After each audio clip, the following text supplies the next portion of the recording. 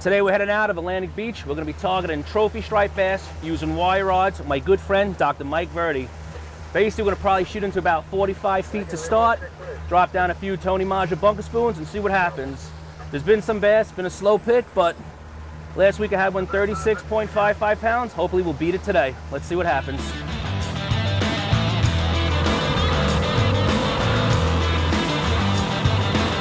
All right, guys, so we're just going to talk about the rigs that we're using real quick. From the stainless steel wire that's on the reel, we have another 20 feet of 80-pound mono, which comes directly to a snap swivel. There's two ways that you can, or a couple different ways that you can put the bunker spoons in the water. You can put the spoon directly to the swivel. You can put a 4-ounce drail on it like we have on this rod, or a third setup that we have. It goes to a 3-way snap swivel, an additional 2 feet of mono to a 20-ounce weight. This just gives it a little extra depth, gives you about 20 extra feet, so you don't have to have as much line out.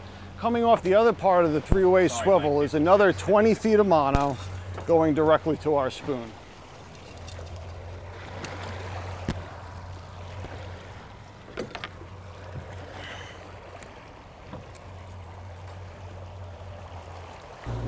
One of the things you want to watch when you're bunker spoon fishing is all the information is in the tip of the rod. How fast you should be trolling, how the spoon's working. You want to have a nice steady pump. A lot of people you hear on the radio is somebody will catch a fish and the first thing they're going to get back, someone's going to go to VHF and say, hey buddy, how many feet of water? Good question. Next question I'm going to usually ask is, how fast are you going? It doesn't really matter. You know, every boat's going to be different. It depends on the wire, if you're using 50 pound, 40 pound, 30 pound. Obviously 50 pounds is going to get you down deeper than that of 40 pound. And also, like right now we're going into the wave, so I have to keep adjusting the throttle. We've got some fish right there we're marking. I have to keep adjusting this throttle to keep me, you know, to those spoons, a nice, you know, bouncing, swishing motion type of action is what you want. Too fast, they're going to spin. No good, you'll catch a bluefish on them when they're spinning. See, right now I'm going a little too fast. I can see the tip of the rod isn't going as good. So I bring it back and you get that nice steady pump. So the key to the pump is the actual shape of the spoon. If you take a look at it, it's called the spoon because it has a concave side and a convex side. So what we're going to actually do is just show how the spoon swims in the water. It's going to be swimming concave side up. And as it's being pulled behind the boat, it washes from one side to the other. That's what creates the pump in the rod, and it creates a positive feedback loop where the spoon, as it's coming up on its side, will pull on the rod, and that's how you see the rod tip going down. Once the tension is enough to break that sideways motion, it'll kick back the other way, and that's the rod coming back up again. Looking at the rod tip is absolutely key, and it tells you exactly what your spoon is doing at all times. Right now, if you look, we're just marking there's a couple bass. That's probably about 20, 30 feet. A few swimming by. Our lures are actually below that. We're trying to get the big one. But we'll see what happens. I'm going to keep going until we get our 40-pounder today. What we're doing right now is we're trolling wire line with bunker spoons, and we're trying to get striped bass. What we're trying to do is mimic a wounded bunker swimming towards the bottom of the ocean.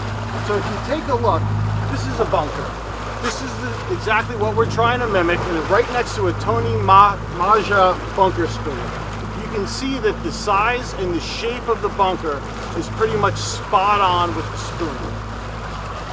The way the spoon is set up, it swims in a side-to-side swashing motion, which perfectly mimics a wounded bunker swimming down towards the bottom. And hopefully, it's going to catch us some striped bass right now. So what you want to do is once you have one hooked up, you really don't want to pump the rod. You want to do a steady retrieve because these lures weigh so much, plus the extra weights that we have on them, you could easily create a huge hole in the fish's mouth and just lose your fish. So if you notice when Mike's reeling right now, he's doing a steady retrieve, not pumping at all, and just bringing in the fish. The whole key with any kind of fishing is just keep the line tight. Definitely, any slack results in a lost fish, and it happens all the time. I'm gonna give him a little throttle to keep that line tight.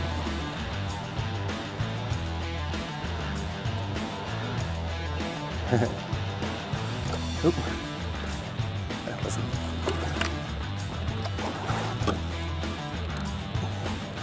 There's your fish. Just let me know if you want to have a little bump forward. Sounds good. Another thing, if you notice, like we're not really doing too much tight drag, because with this wire, there's zero stretch, so we give it a little play. You know, give it a decent amount of drag, but not too much drag. Looks like a big blue. You can put that right in the water.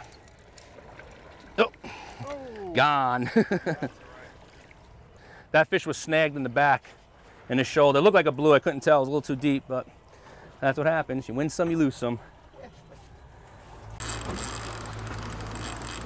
I'm tight. That sounds like a bigger fish. Yeah. Are you ready? This thing's gonna push me up on the current's gonna push me. You see the follower? Beautiful. I don't know if you got that. There was a fish following that one. I'm not sure if you saw it. And the spoon of the day, always my favorite. Tony Maja, green and yellow. Well, green and chartreuse actually, but green and yellow. Spoon's deadly. Absolutely deadly. One of the important things about fishing is taking care of your catch so you have nice fillets to bring home.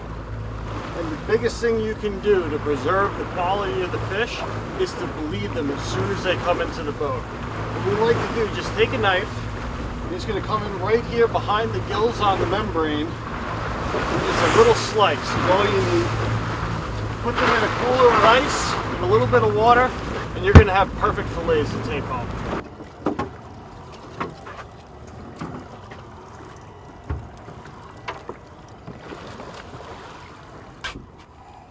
Watch that big boy, you don't clock yourself in the head. He's definitely the biggest of the day, it looks like. He's not over 40 though, right? 20 pounder though.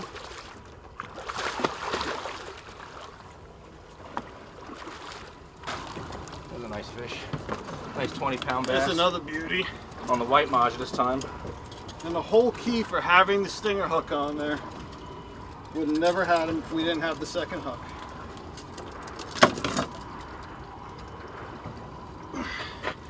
Beautiful, nice 20-pound class fish right there. And back home. When you're wireline fishing, it is super tiring. It's taxing on the body, your arms, everything. A cheap little belt like this, Bass Pro Shops, probably 20 bucks, 30 bucks. It's gonna save the day. It helps out a lot. The rods are heavy. There's a lot of tension with the wire. It's definitely worth investing in a small belt like this. You're not gonna spend a lot, but it's gonna definitely save the day and save your forearms. Just check that drag, because you might have tightened it. Now, I don't know if you heard what he said. He said he's just getting Gorilla Blues. The reason why he's just getting Gorilla Blues, and this will actually be our little tip of the day, when you're fishing this deeper water, you need to get these baits down. Generally, you want to be within 10 feet of the bottom. So to ensure this, there's a defined sink rate with all the lines that we use. Right now, we're trolling stainless steel wire, and it sinks at a 10-to-1 ratio. Meaning for every 10 feet that you let out behind the boat, it'll sink 1 foot into the water column. Now, to get further depth, what we do is we add drail weights. The drail weight, normally they come in 4-ounce increments. Every 4 ounces is going to get you down an additional 5 feet on top of whatever the stainless steel has you down. So right now we're trolling in 60 feet of water. We have 300 feet of line out on this rod right here. And we have an additional 8 ounces of drail weight on there. That's putting us down at around 40 feet right now. The other rod we have down with a 20-ounce weight with 300 feet of line out. And that's getting us down a little bit further. We're pretty much puffing bottom with that spoon right now. But staying in the right zone is the key. If you're not in the zone, you're not going to catch fish. One of the things you want to be very cautious of is that when you're letting out wire, you want to make sure one person's on the throttle, on the wheel, keeping this boat as straight as possible. If you're on any type of turn or anything, these lines will cross and you will destroy this wire. There's no turning back, there's no fixing it. Once that wire twirls around each other, it's done. You're gonna have to buy a new wire at 50 bucks. Expensive little mistake. So 50 bucks per spool to fill that is. So what we want to do is I'll stay on the wheel. Mike's letting out the line. We're gonna keep it nice and straight. We have them in the outrodders and everything's gonna be good. But if I start turning, that line's gonna go right into the other line. Come back, Mike, get in here. I said thanks again. I just hooked up again. Nice, nice. It seems like it's in the north direction. Your rod tells you everything. All the information is going to be in the tip of that rod right there. You watch that rod, and this is going to tell you the speed. 3 to 3.5 knots, that's a good foundation speed. Start it over there, and you watch. Right now I got a nice slow pump, so that spoon right now is going like this. If it really starts pumping too fast, that spoon's going to be spinning, which is no good. So right now I'm doing 3.3 knots. I got a nice pump, but I think I can go just a drop faster. Just to see if we can get it going a little bit better. Too slow, the rod's not going to work at all. It's just fluttering, dead spoon. You want to get that nice steady, basically the spoons like this in the water. And Tony, the way he designs these spoons, they flutter perfect, you know, with just that right speed, and all the action is right there. And also you want these out rodders. Number one, it keeps the rods far apart. It also keeps that line closer to the water. You can get down a little deeper, and it's just great products. And also with these, I don't know if you guys saw this yet, if you get a fish, you could pull this pin actually out. This pin will come out, and you can just lift it that way if you're having trouble taking the rod out of the rod holder. Another little trick with bunker spoon trolling is on your turns. Now, when you make a turn, this spoon is going to come hard. If I'm making a turn to the port, making a turn to the starboard, my port spoon is going to rise, and my starboard spoon is going to drop. If you get a hit on that starboard spoon, you know that your line's got to go a little bit deeper, because that just dropped and hook a fish. But also what it does is when you're making a turn, you're actually changing the action of the spoon, which may cause the fish to bite. They could be following that spoon. Also the spoon does something different, whammo, they hit it, and it's fish on. Blue. Looper. That's what happens when you go higher. Blue fish. Let them go.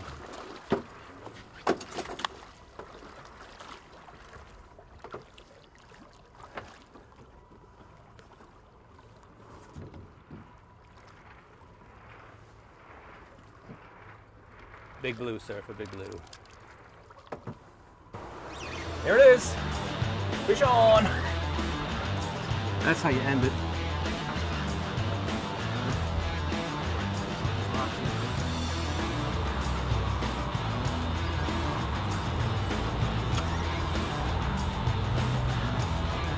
Sorry about that, I tried to get us out of there.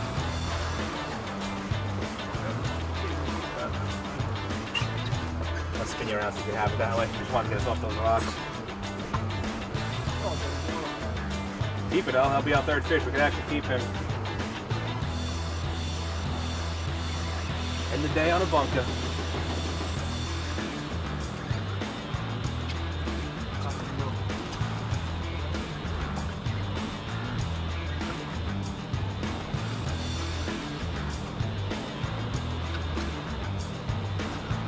Let's keep it. 100%.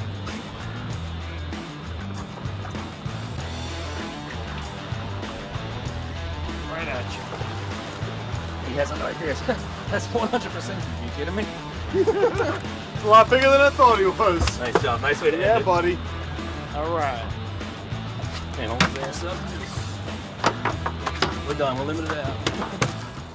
So on today's adventure, while we were wireline trolling for bass, we were using Tony Maja size 4 adult bunker spoons, and this mechanism, which I really don't know what it is, a parachute with a 20-ounce ball. I purchased that in Virginia Bass Pro Shops, and this was getting us down to the depths that we wanted, because we were fishing in deeper water. Also, as I forgot to mention, make sure you use safety lines on your rods too when you're bunker spoon trolling, or any wireline trolling for that. They could be pulled out of the out rodders, you get a wood fish and just hit it. So you definitely want to have everything taken care of, buckle down so you don't lose it. As you notice today, a lot of fish we hooked were caught on this treble stinger hook that we like to add. I add these myself. Tony doesn't offer them on his bunker spoons, but being that we do a lot of tournament fishing, we like that extra security of getting that fish. But what Tony does offer, you could purchase these 8.0 stinger hooks, and all you would do is remove this side wash hook, take that off, replace that, and now you have a second hook on your main hook for a little bit of extra security for hooking the fish. Well, I hope you all enjoyed today's show and possibly learned a few things. I'm Captain Joey Leggio. Dr. Mike Verde was my guest today. And you're watching Chasin Tail TV.